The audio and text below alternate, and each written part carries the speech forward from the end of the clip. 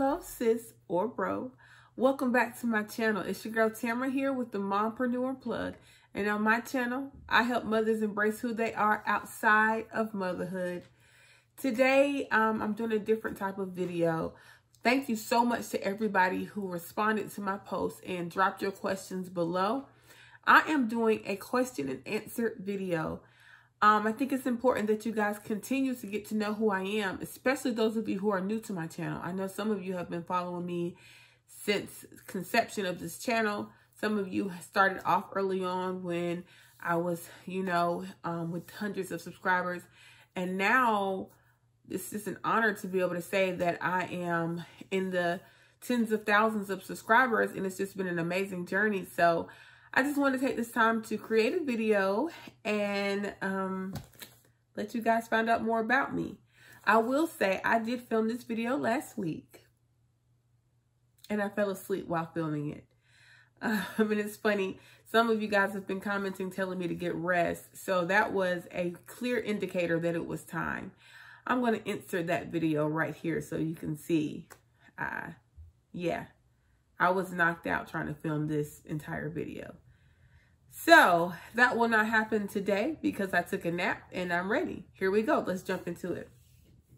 So, as you can see, it's a whole, I wrote down y'all's questions, y'all. It's, 3 pages, okay? So I'm going to get through this as quickly as I can. There were a lot of repeats, so if I don't ask your specific question, it's because it was already asked previously. Have you ever done acting before? Yes. My bachelor's degree is in theater education.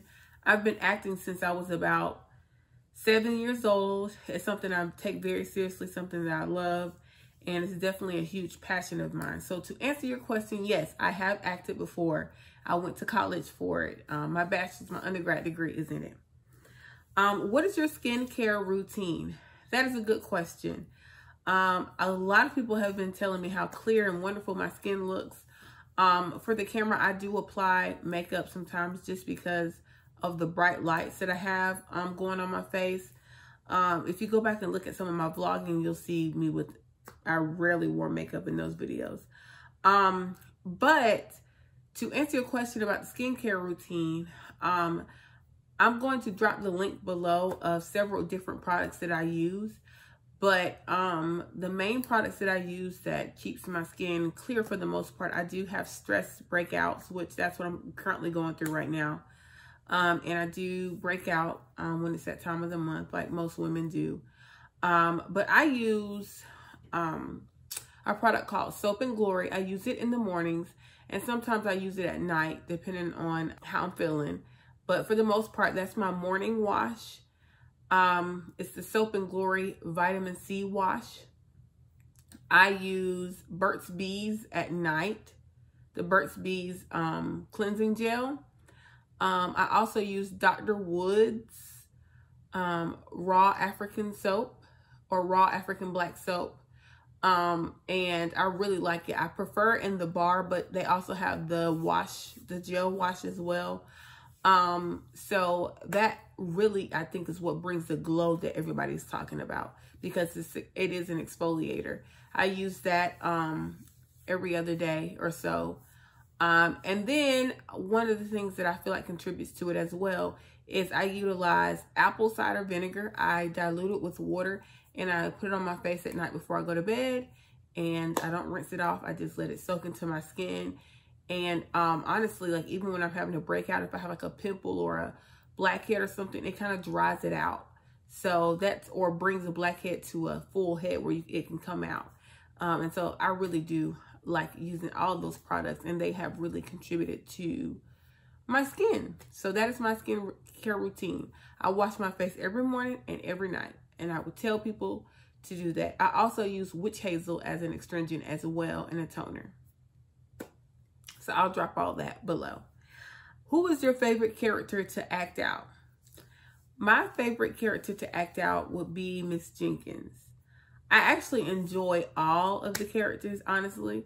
But if I had to choose my favorite, it would be Miss Jenkins, just because I feel like even though I'm only 30 years old, I feel like Miss Jenkins is really a huge part of who I am. Like, I really do act like somebody's grandma.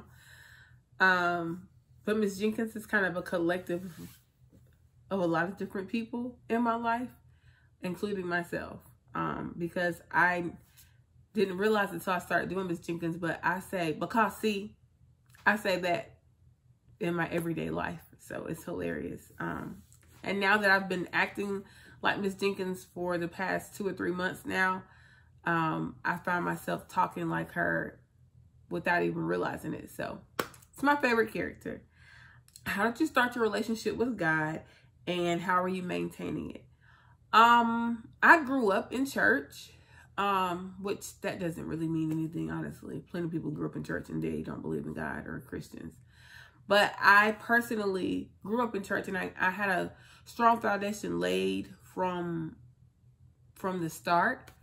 But it wasn't until I got to high school and really started seeking God for myself. That's where I would say the true relationship started. When I was younger, it was just tradition. It was just something I did habitually. But when I became older to really start praying for myself and asking God for things for myself and trusting in Him myself and developing a relationship with myself, that's when I realized that this was a relationship between He and I, not a relationship between Him and my parents. And I just watched.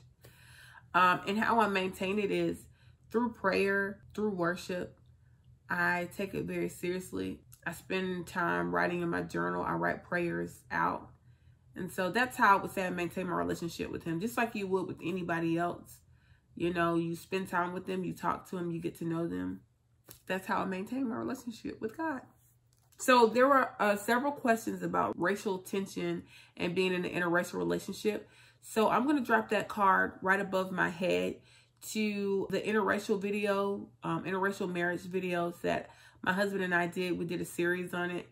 And we discussed all of that in there about racial tension, the experience of talking to our son about police brutality, and just talking to our son about how people see him and how he has to be careful with certain things.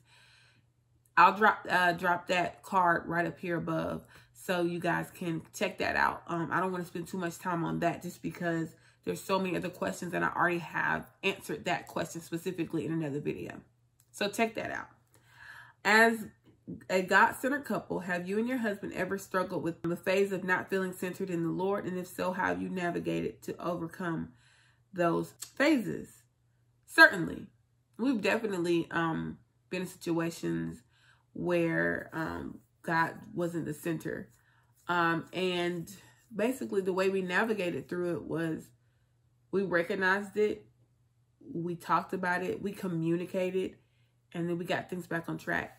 I go to counseling faithfully, and every so often when we're struggling in a situation, I do go to a Christian counselor. I'll pull my husband Cody in, and we'll do sessions with her as well. But that's how we've gotten through those times. Year 3 of our marriage, we laugh about it now, but it was the worst year of our marriage. To the point where we were roommates, and I pretty much was like, I don't even want to be with him no more. I don't even like him. The sight of him disgusted me, and I'm sure same thing with him. But we fought, and we decided that we're in a phase now, but we said that we were in this thing forever. And just because I don't like you right now doesn't mean I don't love you, and doesn't mean that I can't fall back in love with you. And so we pushed past it, and we, like I said, we recognized the issues, and we got back in the center. So I hope that answers the question. I'm trying to answer these questions quickly. I could do a whole video on each of these topics. How did you come up with the different characters in your virtual classroom videos, and what made you come up with these videos? I'm going to be honest with y'all. This was the most random thing. So when I first started YouTube, I had a lot of people telling me to start YouTube because of my comedy in general. If you know me in person, like in real life, you know that I'm a naturally funny person. It's not something that I pursue or like I'm trying to do. I just talk and people be laughing. So for me personally, I don't think of it that way. But a lot of people's like, girl, you so funny. Like, you should start a channel. And I was like, if I ever start a channel, I don't want to be a comedy channel. But comedy is a part of who I am. I am a funny person. I love making people laugh. And so it was going to show up at some point. But honestly, not to get too deep, I was in prayer about things I wanted to do for my channel, and God spoke to me and told me to create the virtual teacher video, which was the very first teacher video, and I'll drop the link up here. It's the very first virtual school video that I did, and it got so much love on social media. I was just like, what the heck? And from there, people started going to my page and started subscribing, and slowly but surely, my page just started building. I'll make a whole nother video about that, how that even happened. But the characters, honestly, I just started thinking about what I experienced as an educator and what I experienced as a parent, and I just came up with the characters, and they just stuck. Do you have any occupation besides YouTube, and are you a teacher? Yes, I am an educator. So my, like I said, my bachelor's in theater education, and then my master's is in special education. I am an entrepreneur, and I have a business. Center Stage Education and Consulting is the name. I'll drop the link below. Go check it out. With that being said, I taught in the classroom. I've taught in private school. I've worked in public schools. I've done a lot of different things in the education arena. That is my occupation. Yes, I am a teacher. And so, yeah. Can you do different types of parents for virtual school kids? For example, a day in the life of a virtual school parent. I got you. I got some stuff coming up real soon. Just make sure you be on the lookout. What inspired you to start your education consulting? Whoever you are, thank you. Thank you for actually paying attention and researching and finding out. Yes, I do have an education consulting business, like I mentioned earlier. What made me start it, I wanted to do something where I could help children who were struggling, specifically children with disabilities, learning disabilities and whatnot, through the arts. I wanted to let them explore learning through song, through dance, through art, through music. And so it just was an idea that was birthed, and here I am 2 years strong. Yeah, it's been an amazing journey. So yeah, that's that. That's how I started. What do you use to film your iconic videos? Iconic. Come on, adjectives. I use my 10S. That's what I use. Yeah, I should get a sponsorship from Apple because, you know, it's just really good quality. Eventually we do plan to get cameras, but right now I ain't trying to spend that money, and if it ain't broke, don't fix it, right? What inspired you to start your YouTube channel? It was God. Once again, it was God. All God. I was in the shower. I was very, very, very ill at the time. And I had considered, my husband and I had actually started a channel called The Fam TV, which that's going to come eventually. But we had started a channel. We actually created the channel. We never dropped any videos. So that was what I was going to do originally, a family vlog. But then the Lord spoke to me in the shower. He always speaks to me when I'm in the shower. And he was just like, he gave me the name. And the next day I was filming, and I was sick as a dog. If y'all go back and look, I'll drop my intro video card right here. But if y'all go back and look, I looked gray. Like, I was so sick. But honestly, there wasn't any, like, real inspiration besides I just heard God speak and I just moved. Are you going to have a full sketch of Miss Jenkins? I'm thinking a parent-teacher conference virtual. I don't know if I'll run out of my cards that I can use, but I'm going to drop the card up here. There is already a virtual parent-teacher conference video, and Miss Jenkins is in it. It's actually a part 2. It's 2 parts, part 1 and part 2. Go check it out. How do you do your makeup, sis? Sis, I don't know if you want to know that. I am not a makeup artist. I do have a 15-minute slay video.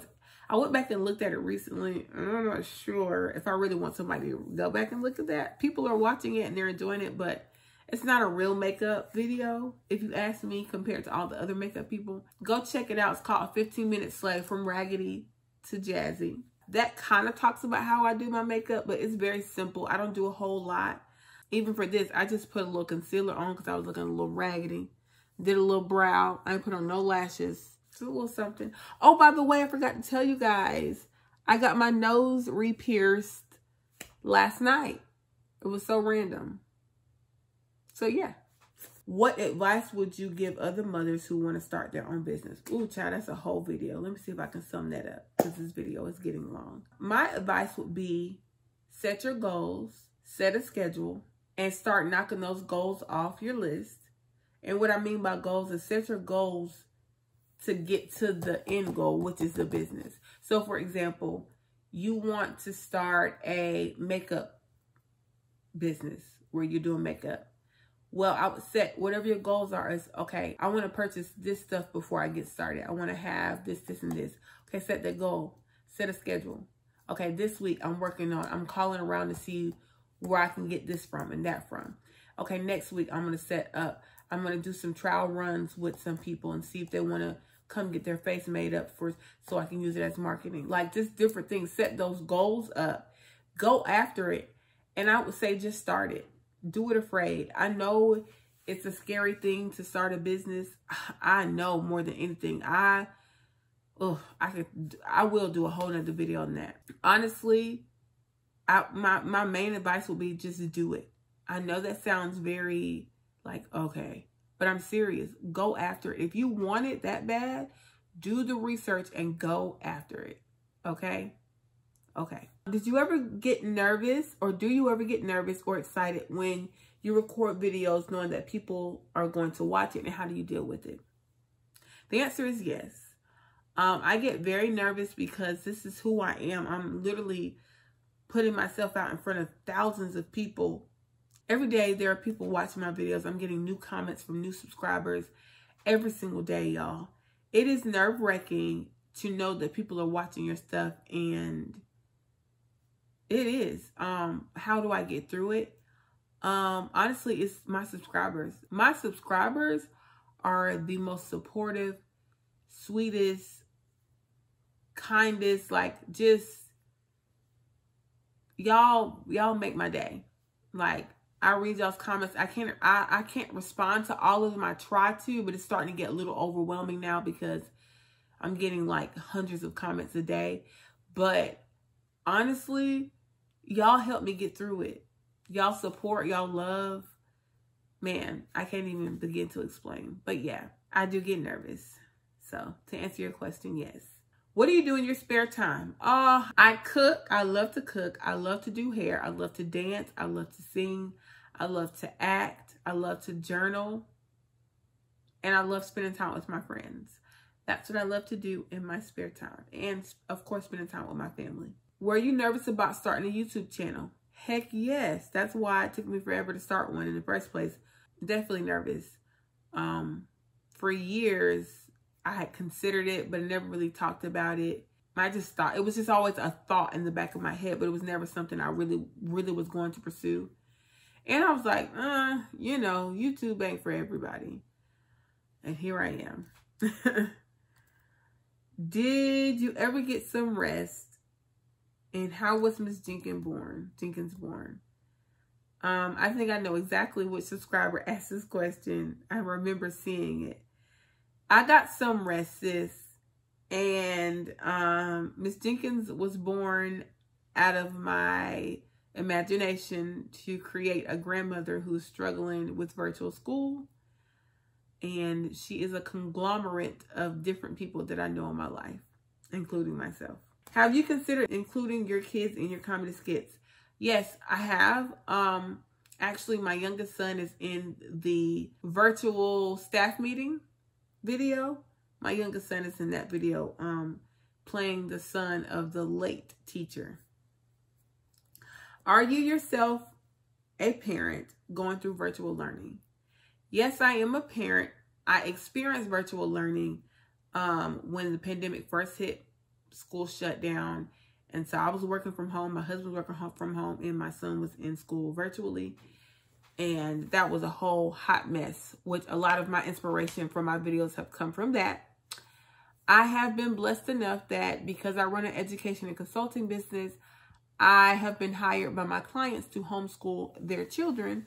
And so my son is a part of my homeschool. And so every morning we get up, we go to school. We have an actual building location. The other students get dropped off, and he's there with me because originally we were going to have him in virtual school because I wasn't comfortable with him going. But then I was like, how am I going to have him checked in and teach these other kids? I was like, you know what? I'm a teacher. I can teach him. So he's official homeschool student with the rest of my clients. Do I want a second channel? Eventually, yes, I would like to start a family YouTube channel with my family. Have you ever thought about meeting Charlene? No, I have not actually thought about it. I think that would be hilarious. I actually love that character. She's hilarious. I think she's a beautiful lady. And I definitely enjoy her character. I think Ms. Jenkins and Charlene would be a hilarious combination.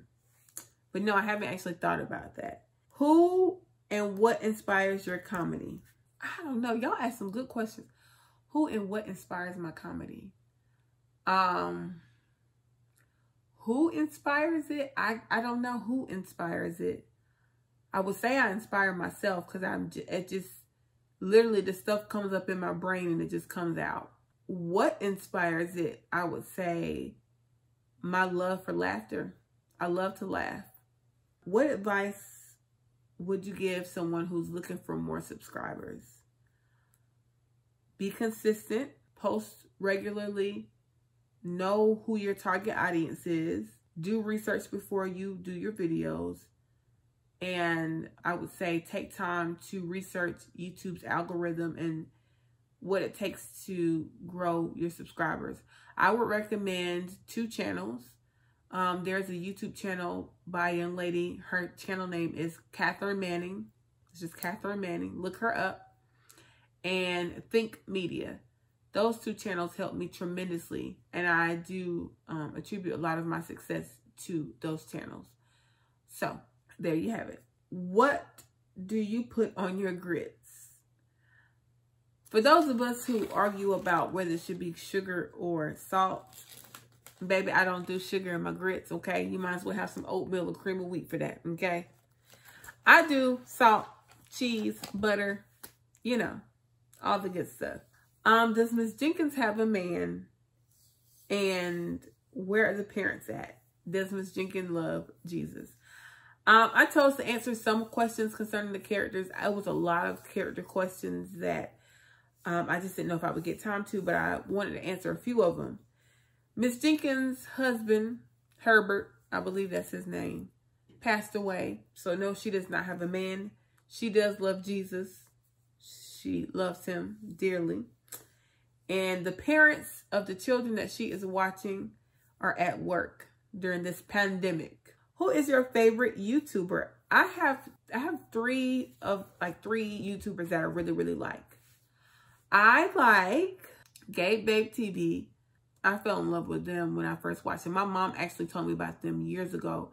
And it took me 2 years to actually start watching the channel. But she had told me about it she was like, you should watch them. They remind me of you and Cody. And when I watched them, it was very eerie how much alike they were with Cody and I. I really do like their channel. Love their channel. They're some of my favorite YouTubers. I also really like EJ Speaks. I remember seeing one of her first videos about when the Africans braid your hair. I lost it. I was laughing so hard because I feel like her type of comedy is very similar to mine. So I really enjoy her channel. It's a good, clean channel. And then I also enjoy Sophiology. She is a lifestyle beauty influencer on YouTube. And I love her channel. I really love her channel. So yeah. Okay. I'm just going to go through these questions. How do you edit your videos? I don't edit my videos. My husband, Cody, edits my videos. And he uses Final Cut. Do you write your scripts for your comedy sketches or do you improv? It's all improv. Off the dome. I do not write anything down. Do you want more kids? Yes, we do want more kids. Do I like cooking? Yes, I love cooking. Will there be more characters? Will you be doing other characters? Yes, I will. What is your favorite food? I don't know. It changes. I crave a lot of different things randomly. I don't know what my favorite food is, honestly. What is my favorite hairstyle?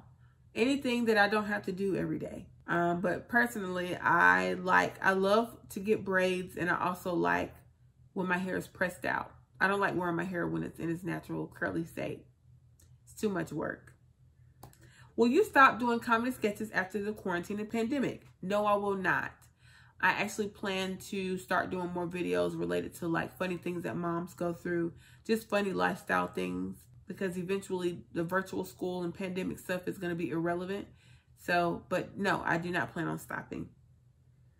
Where did I get my God is good all the time shirt? I ordered that shirt from Shein. I got that shirt from Shein. Do you like roller coasters? I love roller coasters. What is the hardest thing about becoming a YouTuber? Being consistent and not giving up when you're not getting the results you're looking for. Did I go to college? Yes, I went to college twice to be exact. I graduated in 2013 with my bachelor's and 2015 with my master's. Do I see myself doing YouTube for a long time? I don't know. Depends on what your definition of long time is. If long time is the next 20 years, no, I don't see myself being on YouTube for the next 20 years. But the next maybe 5-10 years, yeah, maybe. What is your favorite thing about your YouTube community? My favorite thing about my YouTube community is how loving and supportive my subscribers are. Y'all make my day. I keep saying that. I'm going to keep saying that. Y'all make my day. Y'all are literally the sweetest, most supportive subscribers. Of course, you have some rude people that come on the channel, but you know, they're irrelevant, okay? Do you like TV talent shows? I do not. I don't watch American Idol, The Sing Off. Those shows annoy the crap out of me. Do I like scary movies? I do not. I don't. And those are all of my questions. I know that was super fast, but we were at the 30-minute mark. And I know for myself, I don't watch nobody for no 30 minutes. Okay. I just want to say thank you guys so much for tuning in. If you've made it all the way to the end of the video, then thank you. And if you're not subscribed to my channel, go ahead and press subscribe. You already know you want to be a part of this community. One thing I love about my community is that not only do they show love to me, but they show love to each other. It's pretty dope. It's dope. I love it. And if you want to see my latest video, why don't you go ahead and click here and make sure you like, comment, and subscribe. And I'll see you guys in the next video. Bye.